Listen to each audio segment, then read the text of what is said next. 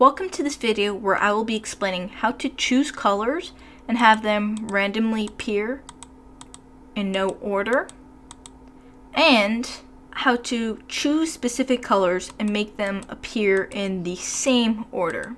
If you're looking for a video that explains how to change sprites to random colors and therefore not in a certain order, make sure to check out this other video that will not be covered in this video, but there is a solution. Now let's get started on the first two ways. To start off, we're going to create the sprite that we want to change the color of. Right click, create, over to sprites. I'm going to create a square.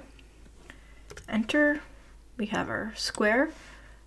If I add it, as you can see, square right there. We are going to need to add a box collider 2D, and I will explain the purpose of that in a sec. Now, if you haven't already, make sure to create a script. You can do that by right-clicking, create, and then all the way up to C# script. Mine is right here called color change. Open that. Both methods begin the same way.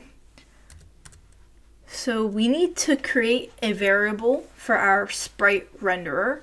So eventually we are going to assign this sprite renderer to this variable. And then we're going to create a list, and what's going to be in that list? Different colors. And I'm just naming it chosen colors because these are the colors we want. So eventually down here, we're going to add the colors. Before we do that, we need to initialize the square. So this is setting square equal to the sprite renderer component.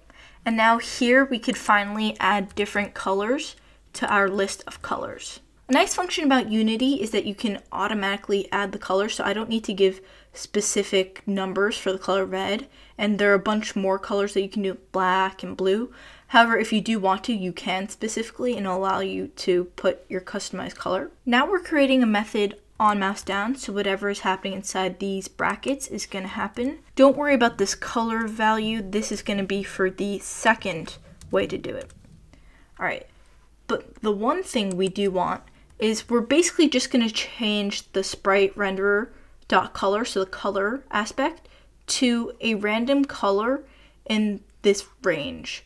So this does is it'll select one of these colors at random. It will only be these three colors, but it can be, let's say, red, then a different color, and then it could go red again. The reason we needed the box collider was because when you hover over on mouse down, it says that on mouse down it registers when you click over a collider, and because we're attaching the script to the square needs a collider.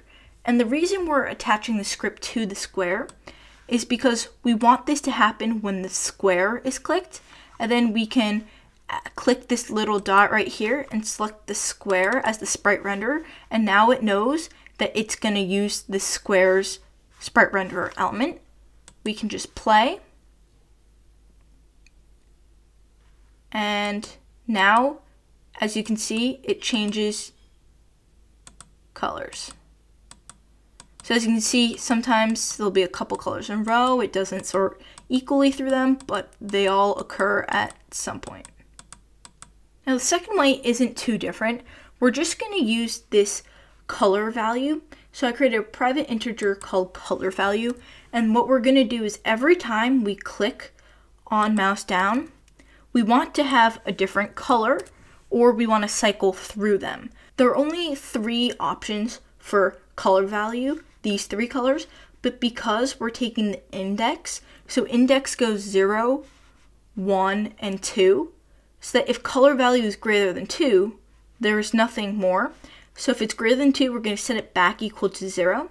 So if color value was just 2, it's going to become 3. 3 is greater than 2, so it's going to go back to 0. So it's going to go from here back to red, and it's going to cycle through repeatedly. And then here, we're again just changing square.color to chosen colors. Again, color value is the index right here, instead of this time random range. Now we just save.